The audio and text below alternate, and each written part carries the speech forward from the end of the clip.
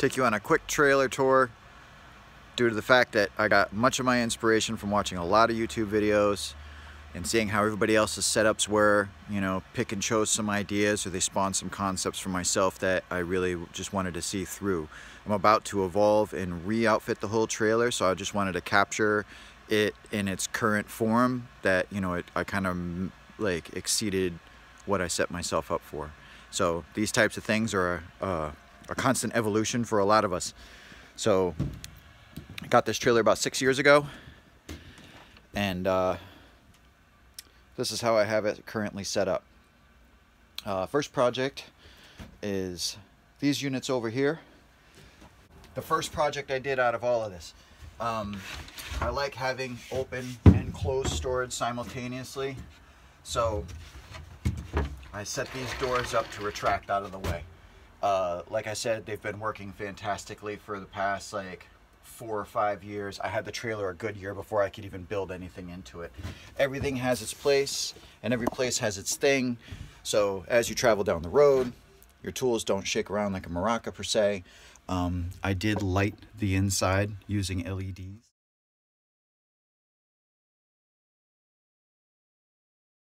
I found these strips on Amazon for like $7.50 a roll for 16 feet. Couldn't beat it.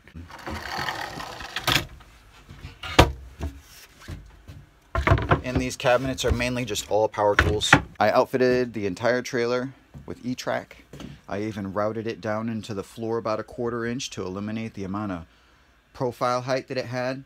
This is fantastic. When I load lumber directly in the middle of it, I can ratchet it right down to the floor. You know, I carry a lot of my materials in this as well as my tools, which is why I got an 8.5 foot wide trailer. The second unit I want to talk about is this one over here. This whole unit here is 3 separate vertical bookcases. They're all on locking casters. They all roll away from the wall. And behind that wall is a digging tool storage setup back there. I've got every type of pickaxe, shovel, sledgehammer, come along, stone rods.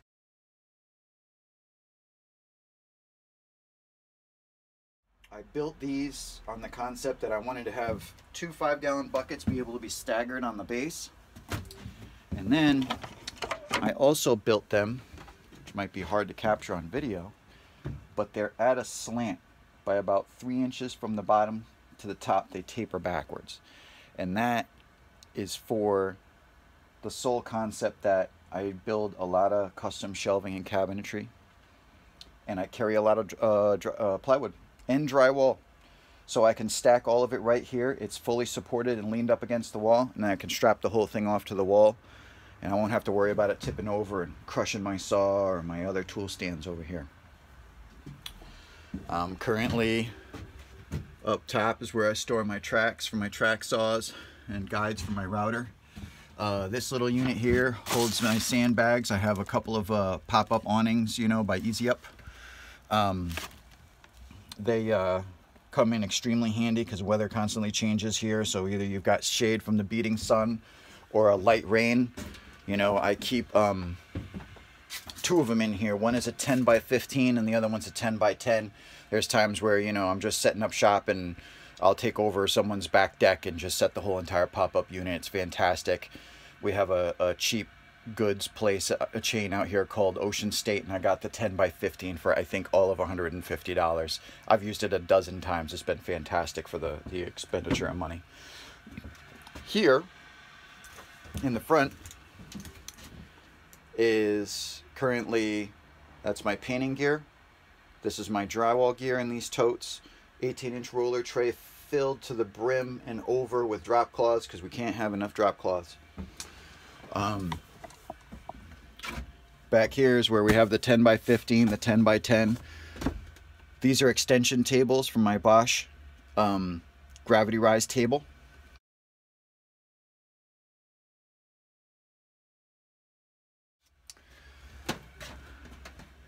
Back here I have torsion box tables.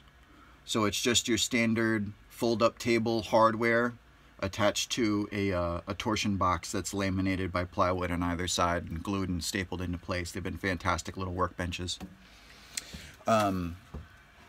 Here is where I keep all of my smaller tool items, hand tools and whatnot. So the whole idea of this entire unit came from the fact that I didn't want to lose the space and be able to have a mechanic's tool set, because sometimes you just got to fix your tools and you need ratchets and stuff like that. So I didn't want to lose this space that was necessary right here. So then I developed the whole idea of having a pull-out. And when I developed that, then the whole idea of this whole thing came into place. So for your small tool items, I use the FastCap Kaizen foam. So up here we have planes, blades, and automobiles. And this one we have all measurement and layout. About to be filled with a few more goodies hopefully soon. And so these are yet to be filled. The bottom one, I found a good place for all of my snips and aluminum tools, with some room for future ones. And as well, everybody needs a few creature comforts. So in this drawer we have microwave, soon to be power inverter. That's going to power all of this stuff on the inside here. And coffee station. Let's see here, my FastCap saw hood for my Bosch Chop Radial. I have a whole landline set up, so we have the whole breaker system here, and there's a cord coiled up under this saw canopy that plugs into a dryer outlet or a stove outlet. And then underneath the QB cabinets here, you know, shop vac, made a flip top table for my router and thickness planer. And back here is a cut table for processing plywood.